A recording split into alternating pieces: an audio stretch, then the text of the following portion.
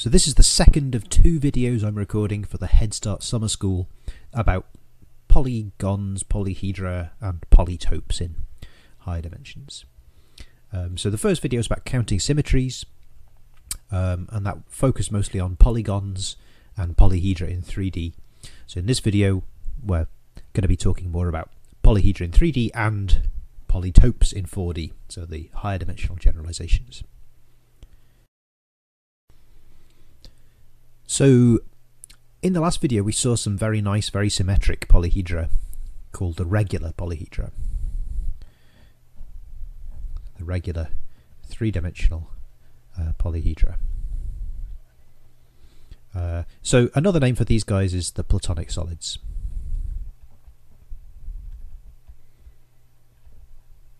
So the word regular here refers to the group of symmetries of these objects, and it says it's very large. So here's a more precise statement. So regular means the following. A polyhedron is regular if any two flags in the polyhedron are related by a symmetry. So what's a flag? Here's a flag. I pick a point, like this red vertex here. I pick an edge that contains that point, and I pick a face that contains that edge. So what that gives me is something that looks like this, which is a triangular flag with a stick holding it up and sort of a point where that stick sticks into the ground. So you think of this as like a flagpole with a flag sticking off the side. That's the reason for the name. Okay, so regular here means there are enough symmetries that any two flags that I pick inside this polyhedron are related by a symmetry. So let's just do an example. Here's another flag. I pick this vertex and this edge and this face. Okay, so to get from the red one to the blue one, those are two flags. I just have to, I don't want to be straight, I want to be curved. I just have to rotate by 120 degrees. And it turns out any two flags are related by some combination of rotations and reflections for this tetrahedron. Okay, so that means the tetrahedron is regular. That's what it means to be regular. And the amazing fact is, it turns out there are precisely 5 regular polyhedra in 3 dimensions.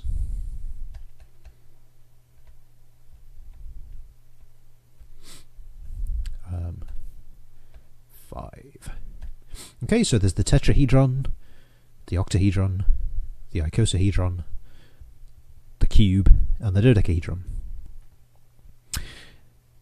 So I want to sketch an idea of how you might go about showing that there are exactly 5 Platonic solids in 3D. And then your task will be to generalize that argument to 4D and see how many polytopes there are, regular polytopes, in 4D. So here's how it works in 3D. First of all, note that if all flags are symmetric, as in if there's a symmetry taking any flag to any other flag, that in particular tells you all the faces are the same, because every face is contained in some flag. Just pick an edge and a vertex. So any two faces are related by a symmetry, so all the faces look the same. Step 1. All faces look the same. Moreover, the faces have to be regular polygons. Regular in the same sense that a flag in a polygon is just going to be a vertex and an edge. So it follows from this, the fact that all flags look the same, that not only do all faces look the same, but they're all faces are regular polygons. So this is the nice fact about this definition of regularity, is that because a flag contains a face or an edge from each dimension, from a sort of zero-dimensional point, a one-dimensional edge, and a two-dimensional face, it's somehow very amenable to inductive arguments where you sort you've worked down a dimension. Okay, so all faces are regular polygons, and we know the regular polygons, they're just the triangle, the square, the regular pentagon. In other words, they're determined by the number of edges. So let's say each face is a regular n-gon for the same value of n. We'll say what n can be later on. Moreover, all vertices look the same.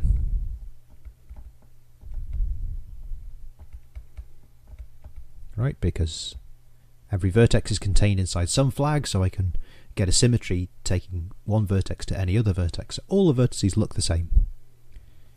In particular, we have at each vertex some number of n-gons meeting at that vertex.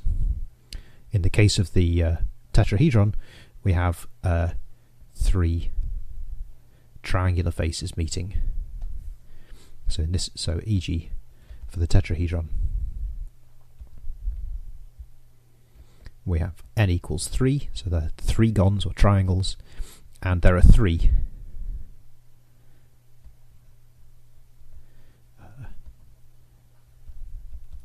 so they meet in 3s at each vertex. So let's say there are, I need another letter, m. So m n-gons meet at each vertex. Okay. So the question is, what values of m and n could we possibly have? The answer is going to turn out to be there are 5 possibilities. So we've seen for the tetrahedron n equals 3, they're triangles, and they meet in 3s, so m equals 3 as well. For a cube, let's just do the example of a cube. What do we have? We have 3 squares meeting at each vertex. So there are 3 4-sided things meeting at each vertex. So m equals 3 and n equals 4. Okay, so we've got to try and put constraints on the values of m and n.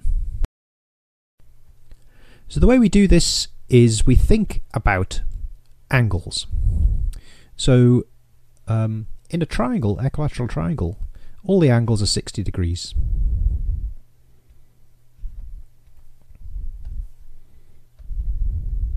They're all exactly 60.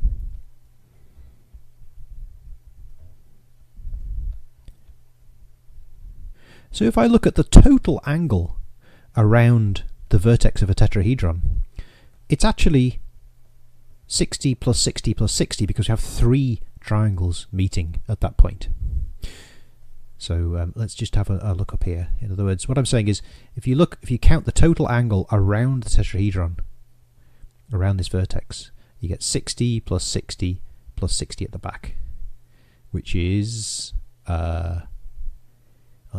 60 plus 60 plus 60 is 180. So for a tetrahedron, total angle at each vertex is 60 plus 60 plus 60, which is 180. And that's different. If you look at a point in the plane, we know the total angle around a point in the plane is 360 degrees.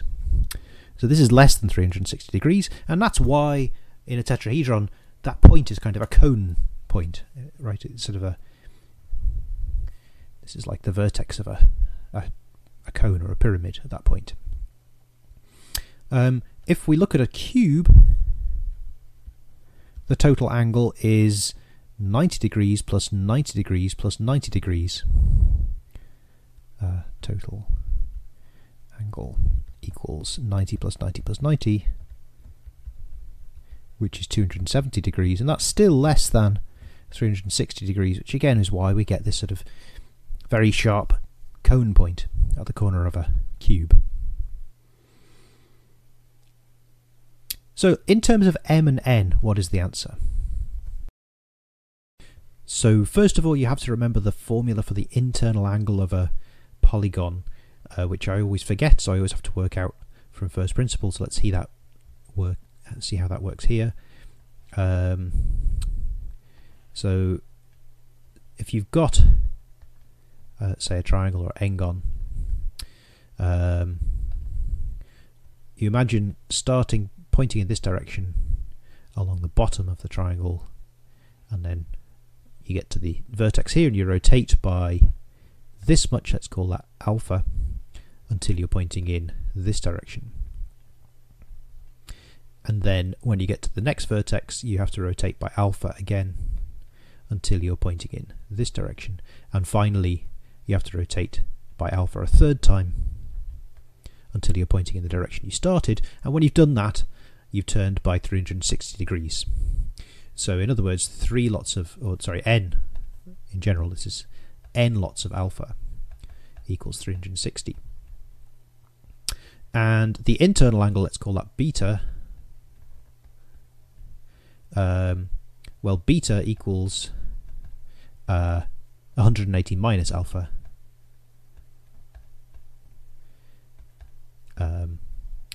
Which is, so what is alpha? Let's rearrange this. Alpha is 360 over n. So we get 180 minus 360 over n. Or, if you prefer, you could say this is 180 times n minus 2 over n. Just multiplying, adding fractions. Okay, so that's the internal angle here. Let's just check if n equals 3, we get 3 minus 2, that's 1 over 3. So 180 over 3 is 60, which is correct for an equilateral triangle. So the total angle at each vertex of our polytope is, well, we have m of these guys meeting at each vertex. So we just get m times this. So 180 m over n times n minus 2. So for example, if we are in the case where 3 things meet at each vertex and they are triangles, then we're getting 180 times 3 over 3 times 3 minus 2. So that's just 180, which is what we had in the case of the tetrahedron. Whereas if n were 4, so you have squares meeting, this would give you 180 times 3/4 times 1, which is 270. Okay. So the main point of this result, this fact that there are 5 Platonic solids, the main point is that this total angle at each vertex has to be strictly less than 360. Imagine what happens if the total angle at a vertex is equal to 360. For example, if let's pick an example where this happens, something like m equals 6 and n equals 3. Right, in this case, m over n is 2 and n minus 2 is 1, so we just get 180 times 2, which is 360. So what goes wrong when this total angle is 360? Well, what happens if you try and put 6 triangles, equilateral triangles, around a point? You end up with this configuration of triangles.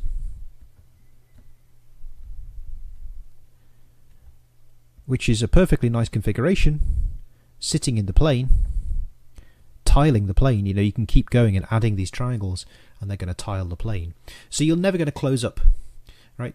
Imagine trying to build this. Imagine you have some triangular tiles and you're trying to build this 3-dimensional solid whose faces are triangles and with 6 around each point. You try and build it and you just end up building a tiling of the plane, where it's sort of like a honeycomb type pattern except with triangles. And you keep trying to build it and make it close up, but it's never going to close up. So it turns out it closes up if and only if the total angle at each vertex is strictly less than 360. So we need total angle less than 360.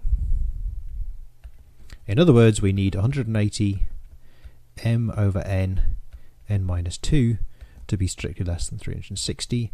So if we divide through by 180, we're going to get, and maybe just multiply by n to make it slightly simpler, m times n minus 2 has to be less than 2n. So now we can try and list all the possible m's and n's for which this inequality holds. So the key thing that helps us here is that m, the number of shapes meeting at each vertex, has to be at least 3. If you try and fit 2 things around a vertex, it's going to kind of end up being flat. Imagine you have 2 triangular tiles and you try and fit them so that these 2 vertices match up. The only thing you can do is stick this edge to this edge and this edge to this edge, and at that point they're just going to be flat against one another, and that's not going to give you a solid either. So m has to be at least 3. So this inequality, we have something like, at least 3n on this side, except for this minus 2, and 2n on this side, and the 2n is supposed to be bigger. So this inequality looks kind of difficult to satisfy, and that's how we get this restriction. So let's say it like this. So if m is at least 3, then the left hand side of this inequality is at least 3n minus 2.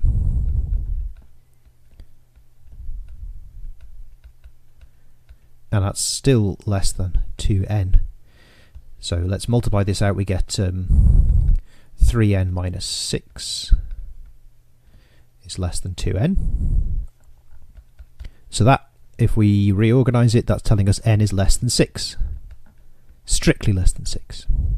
So remember, n is the number of sides of a face. So we can have triangles, we can have squares, we can have pentagons, but we can't have hexagons.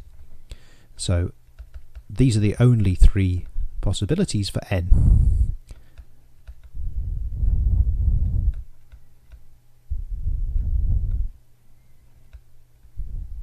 And it's not too hard to imagine, if you had 3 hexagons, they would tile the plane just like these triangles did.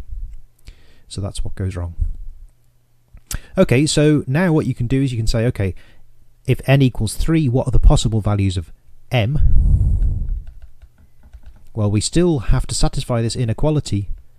So n minus 2 is now equal to m, because n is 3, and 2n is equal to 6. So again, m has to be less than 6. So you could have, it also has to be less than bigger than 3. Sorry. So you could have m equals 3 triangles. You could have m equals 4 triangles, 5 triangles, but you couldn't have 6 triangles because then you run into this problem that they just tile the plane. And this is going to give you the tetrahedron, the octahedron, and the icosahedron, respectively. Those are the solids that have triangular faces. Similarly, for n equals 4, you're going to just have the cube. There's only one possible value of m, which is m equals 3. And for n equals 5, if you work this out, you're going to just have m equals 3. And that gives you the dodecahedron. Okay, so that is how you prove there are 5 Platonic solids. At most 5 Platonic solids. So, your task is to generalize this argument we've just seen to 4 dimensions. Now, what could I possibly mean by that? Well, here's a quick introduction to 4-dimensional space. So in 3 dimensions, you need 3 coordinates to specify the positions of a point. You need an x-coordinate, a y-coordinate, and a z-coordinate. Just like in the plane, you need an x and y coordinate. That's 2 dimensions. So this is a 3-dimensional picture. And if I want to specify a solid in 3 dimensions, all I need to do is specify a bunch of points. Like, for example, let's say this point on the x-axis at 1, 0, 0. This point on the y-axis at 0, 1, 0. And this point on the z-axis at 0, 0, 1. And maybe the origin as well at 0, 0, 0. Okay, and if I specify those 4 points, all I need to do is to take all the possible lines joining them,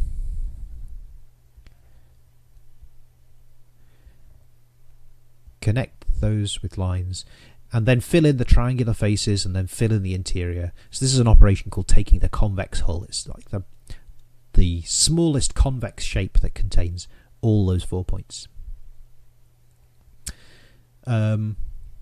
So this is not a regular tetrahedron I've drawn. This is just a tetrahedron that's not regular.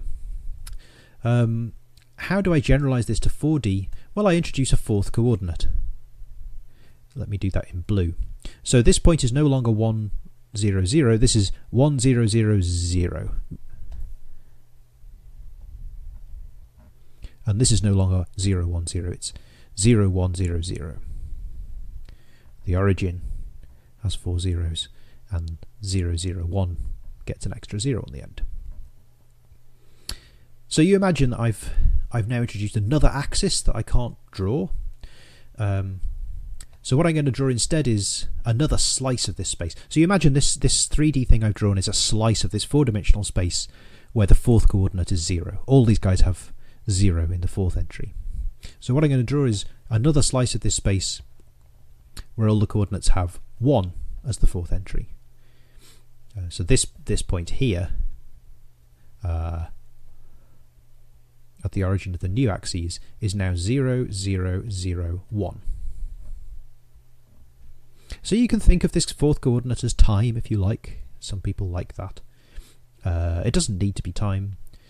You could think of it as colour, right? If you think of like frequency, that's a number that you can interpret as a colour, and a number at each point is like an extra parameter. It's just a number, right? So the point is 4D, it's just you've got an extra coordinate to play with. Doesn't mean you can visualize it, it's just how you work with it.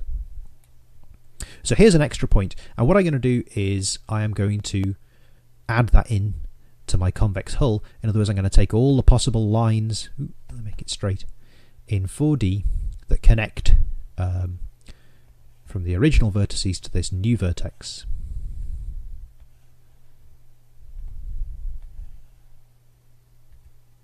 And all the possible points in between. So if you want formulae for this, first you should think about how to get formula for the red guy. So you know, one way of thinking about this is in this red guy, the x coordinates, y coordinates and z coordinates of all the points in this red region are positive. So x, y and z are positive or non-negative, and everything sits behind this triangle we've got at the front, which turns out to translate into the inequality x plus y plus z is less than or equal to 1. Right, so in particular, if x equals 1, y equals 0 and z equals 0, then the sum of those equals 1, and that's exactly allowed because this point here is in our polyhedron. So if you want to generalize this same thing to 4D, you just add in the condition that the t coordinate, or whatever you want to call it, is positive, and that if you add it into the sum, it's still less than or equal to 1. So these would be equations for a 4-dimensional, or inequalities for a 4-dimensional polytope, which is some kind of generalization of a tetrahedron. Again, not a regular one. So let's ask ourselves, what are the analogues for this 4-dimensional object of the faces of a polyhedron in 3D? Well, before we do that, we should ask ourselves, like back in 2 dimensions when we had a triangle, what are the faces of a triangle? Well, they're the edges, right? So in 2D, for a polygon, its faces, which I'm now going to call facets, because you tend to think of face as being a two-dimensional thing. So facet is a term that applies in any dimension. So its facets are one-dimensional edges.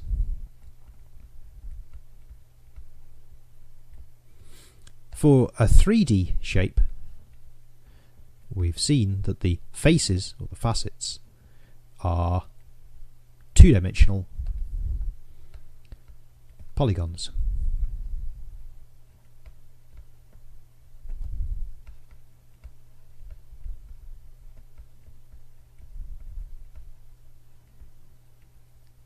So for a 4D polygon or polytope,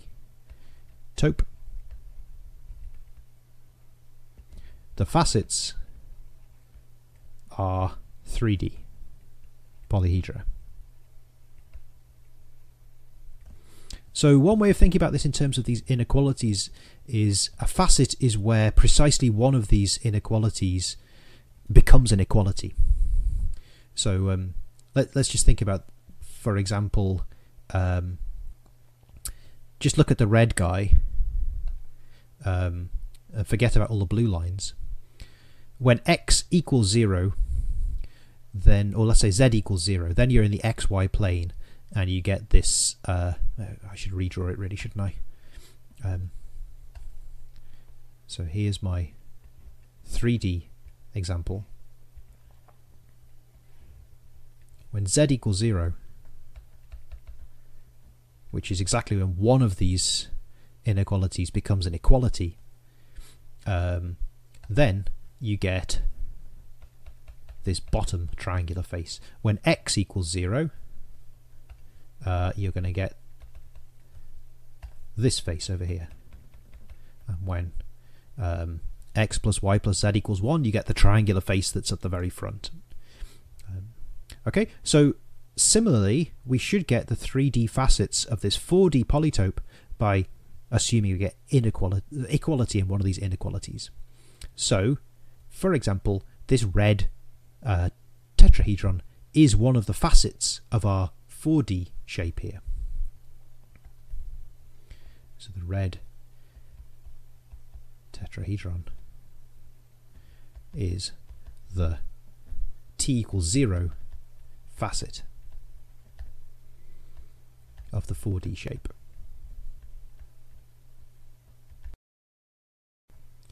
How many facets does it have? Well, let's think, how many inequalities are there that we could turn into equalities? Well, there are 1, 2, 3, 4, 5 inequalities.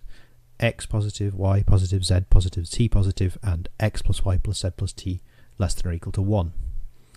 So there should be 5 facets. And this red thing we've drawn up here is the t equals 0 facet, but there should be an x equals 0 facet, a y equals 0 facet, etc. So there should be 5 tetrahedral facets of this 4-dimensional shape. Let's try and draw one of them. I'm going to draw the x equals 0 facet.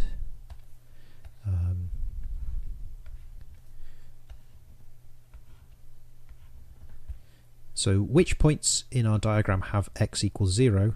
Well, this point has x equals 0, this point has x equals 0, this one doesn't, this is x equals 1. But this point at 0, 0, 0, 1, off in the 4th dimension, that does have x equals 0. And certainly the origin has x equals 0. So we just connect up with lines all the guys that have x equals 0. And some of those lines are now going to go off through the 4th dimension. And what you get is a tetrahedron, you see.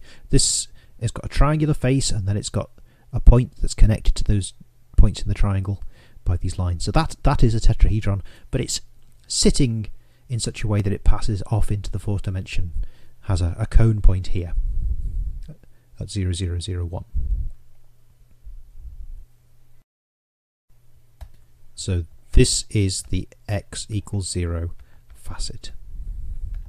Right, so whereas before we had polyhedra whose faces were triangles and things, now we have 4D polytopes whose facets are tetrahedra, cubes, that kind of thing. So if you're interested in regular 4D polytopes, which is what we want to classify in this project, your faces are going to be regular 3D polytopes. So there's only 5 of those. We've already seen there's only 5 possibilities. And those 5 possibilities are the analogue in this dimension of the different choices of n in the previous calculation. Right, because n was telling us what shape to put on each face of the polyhedron. So we need to know what the analogue of m is. How many facets can we fit in a given position? So for polyhedra, the right question was, how many faces can we put around a vertex? And the answer was, well, we can only put so many that the total angle is strictly less than 360 degrees. So what's the analogue of that in 4 dimensions? It turns out the right question to ask is, how many facets can you put around an edge? So let me just draw in the t equals 0 facet here again. This one. You can see these 2 tetrahedra share this orange face, this triangle. And just as in 3D, any 2 faces share a single edge. So let me draw in this picture. This blue guy and this red guy intersect along this edge, and exactly 2 faces intersect along an edge. Similarly in 4D, exactly 2 facets intersect along a 2-dimensional face. So then the analogue of a vertex, rather than being a vertex, the analogue is an edge. So these 2 guys share an edge here, they share an edge here, and they share an edge here. These 3 orange edges are in common between these 2 facets. Here's another facet.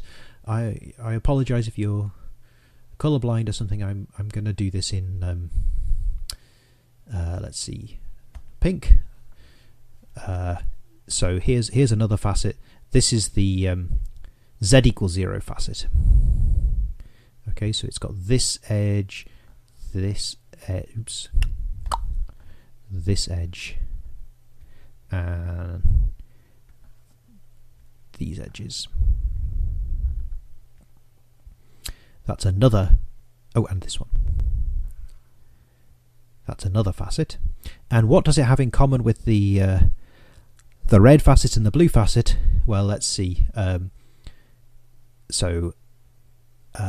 Which of these edges are all 3 colours? Which edge is red, blue, and pink?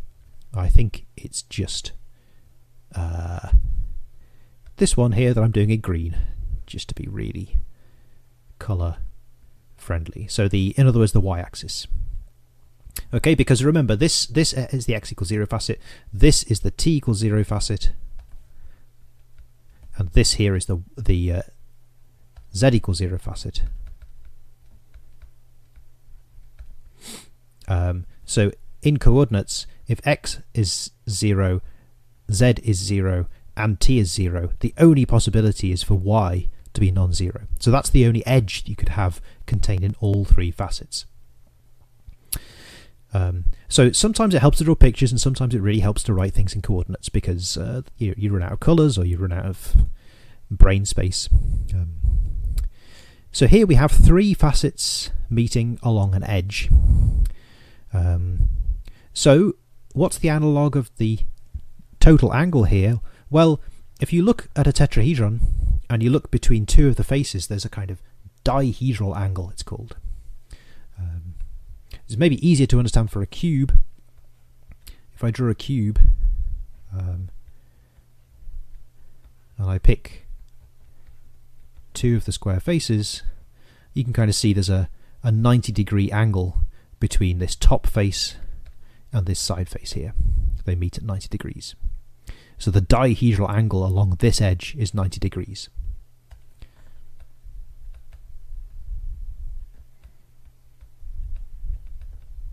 For a cube. So for a tetrahedron, there's a particular value for the dihedral angle. For the icosahedron, the dodecahedron, the octahedron, they have dihedral angles which you can calculate or look up. And so the analogue of our condition from before is that the total dihedral angle along every edge should be at most 360. So from that you should be able to figure out which polyhedra, which Platonic solids you can fit together to form four-dimensional regular polytopes, and how many of those you need along each edge. And there should be a finite number. It should be a relatively small finite number.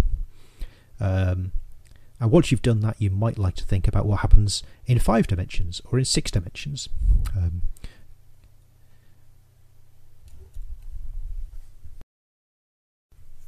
So just to summarize, the challenge is to classify 4-dimensional regular polytopes.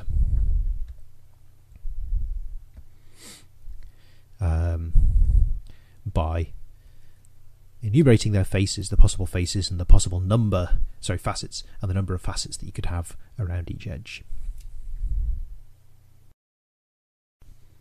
So when you finish this challenge, if you're still interested and excited, you could go back and think.